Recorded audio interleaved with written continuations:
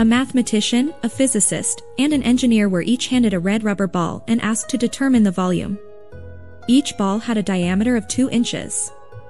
The mathematician plugged the radius of 1 inch into the equation for the volume of a sphere. The physicist put a known volume of water into a calibrated container, submerged the ball, and, with a simple subtraction, determined the volume. The engineer said he couldn't answer the question. His handbooks had a blue rubber ball table and a green rubber ball table, but no red rubber ball table. A father is driving his son to his first day of school. The boy looks worried, so his dad asks him, "What's wrong?" The kid asks his father nervously, "How long do I have to go to school for?" "Until you're 18, says the father. The boy nods quietly.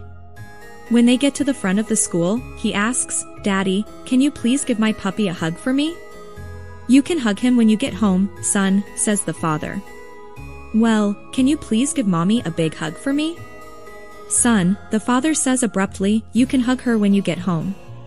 The boy's eyes get watery, and he starts to sniff. So the father adds, "Don't worry so much, you'll be fine. Go on now." The boy nods and wipes his nose. "Daddy, can I ask one more question?" "Go on," says the dad. The boy, now very teary-eyed, says, "Daddy, you'll remember to come get me when I'm 18, won't you?" What grows 10 times its size when stimulated? The teacher asked her students.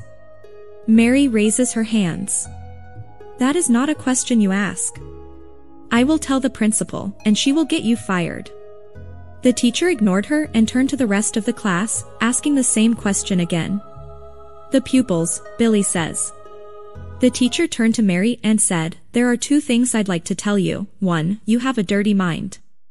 2, you'll be very disappointed one day. We put a lot of effort into making you smile, so please subscribe to me for new jokes. Stay happy."